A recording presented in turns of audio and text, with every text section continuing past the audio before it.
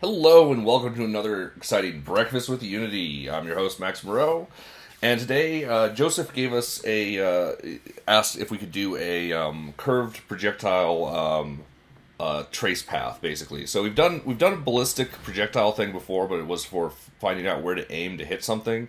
This one we're going to actually try and trace where a projectile will go once fired before we fire it. Now, this is going to be a little bit math heavy, probably, and this is definitely going to be a two-parter because I want to do two of the things that he asked. He asked for three things. He asked for the path of the projectile once fired. He asked for the explosion radius for where it's going to hit, and he asked for bounce stuff. We're going to do the first two. The bouncing is considerably harder to get perfect, and actually most games don't get it perfectly accurate. It's especially hard if we don't have access to the internals of the physics system, which we really don't. So we have to make some assumptions about how they handle collision, which is not something I'm going to be going through. So here's what we're going to do. We're just going to do the first one today, and then if we have time, we'll do the second. But I'm certain it'll be a two-parter because this is going to be a little bit tricky, especially for morning. So first off, I've got a couple of things. I've got our standard wiki trajectory of a projectile. We might use this. We might not use either of these actually, and then some additional like vector versions of the stuff. So we'll have some reference here maybe. But I'm going to actually just try and push through it at first because what we're going to be doing is doing a stepped diagram of where the path is. So what are we going to do? So let's create a new folder. Sorry, I didn't do this yet. 66. We're going to call this ballistic path. And let's create, okay, we've got a new scene. I'm just going to save this scene. Ballistic path. I'm going to throw this into here. Let's just...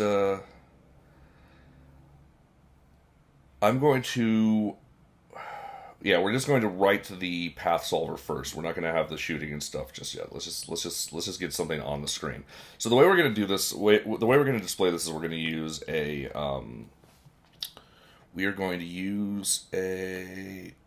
not trail renderer, but a line renderer, which I don't think has a creator there. We have to create a empty game object and put a line renderer component on it. I don't even know where it is, so I'm going to search for it in add component, line renderer. There it is. It's in one of these menus. It's probably in like effects or something. There it is, line renderer. So what we're going to be doing here is, so this thing, we've used it a couple times before. We're going to turn off use world space because we want positions to be relative to our current position. I think we might turn that back on. We'll see. And as it is right now, so we can position this thing somewhere, and then we can adjust the line segment definitions here, and it'll create stuff, and we can add additional points. And I forget what we use this for, but we use it for something. So we can do this to kind of like path things out. So this is what we're going to use to actually display the path. And then we have to just make the path. So we're going to create... There's a difference between displaying the path and creating the path. I don't know. Paraphrasing Morpheus here. So what we're going to do is we're going to call this ballistic path. I'm going to call it render ballistic path. Render ballistic path.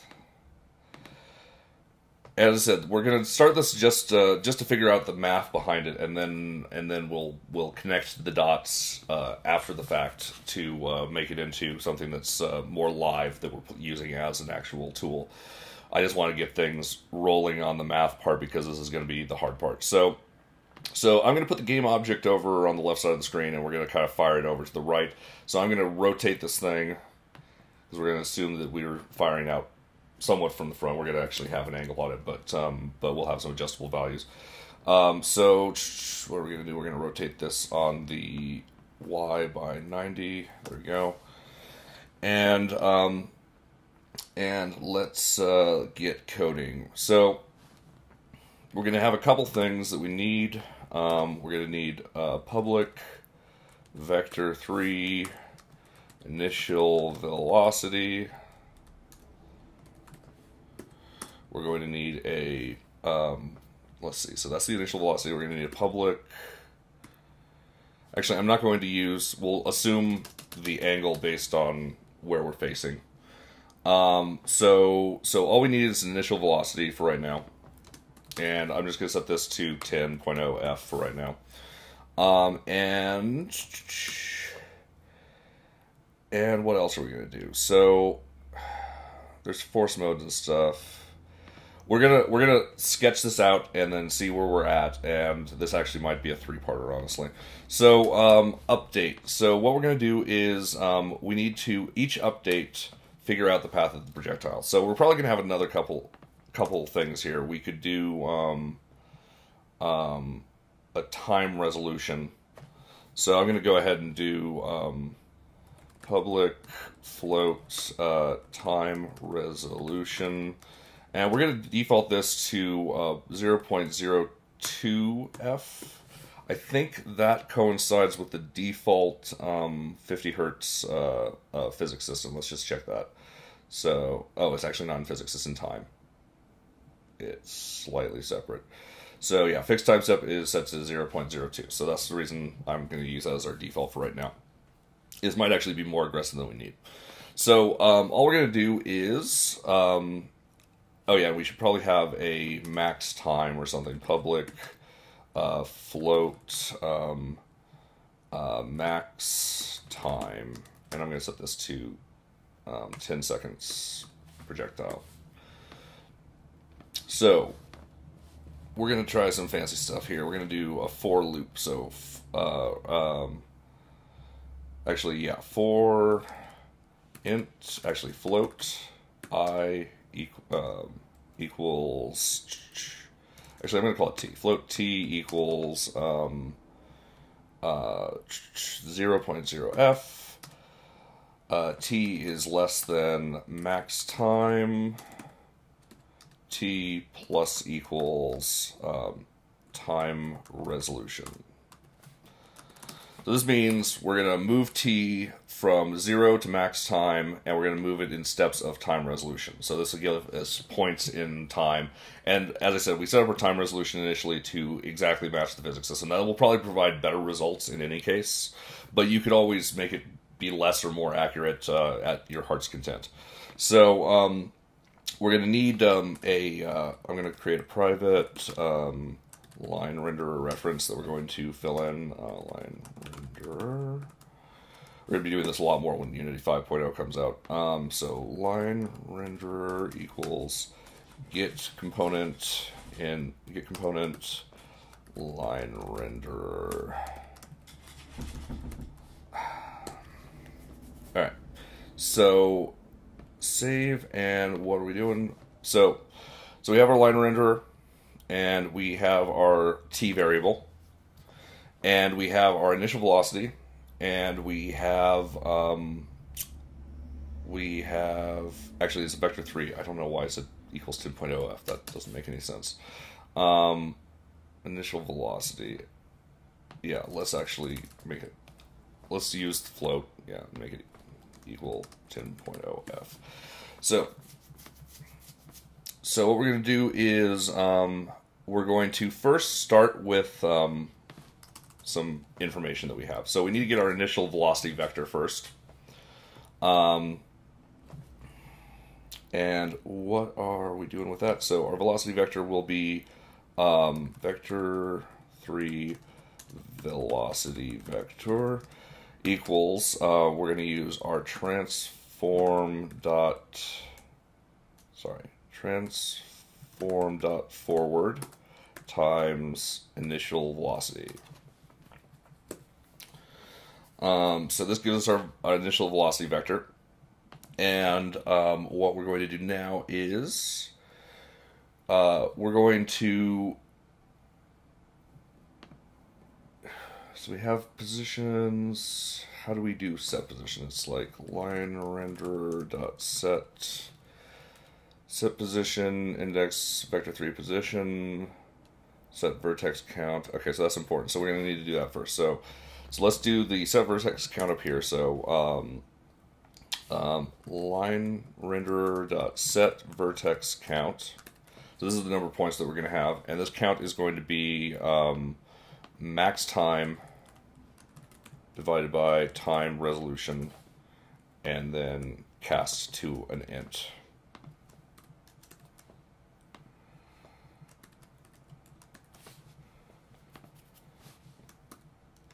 Hopefully this will kind of work. So we save that, and now we have our point set, and now we just need to set each point at each point position. So so that means we're going to have an iterator as well, which is good that I called this t. So let's go ahead and make a int index equals 0, and at the end of this do index plus, no, just index. It's mad at me because I'm typing around a bunch of errors. So incomplete thoughts. So here we go. Line renderer. What we're going to do is set vertex position, and we give it an index and a vector 3 position. So the very first one at t0 will just be simply index, and the position will just be transform.position. But we're going to probably change this line in a second here. So because this, once it loops through, it won't be useful anymore. So what we actually want to do is we're going to need vector 3 current position equals transform.position. So now we're going to put current position in here. Current position. And then what we're going to do is we're going to change the position of current position. So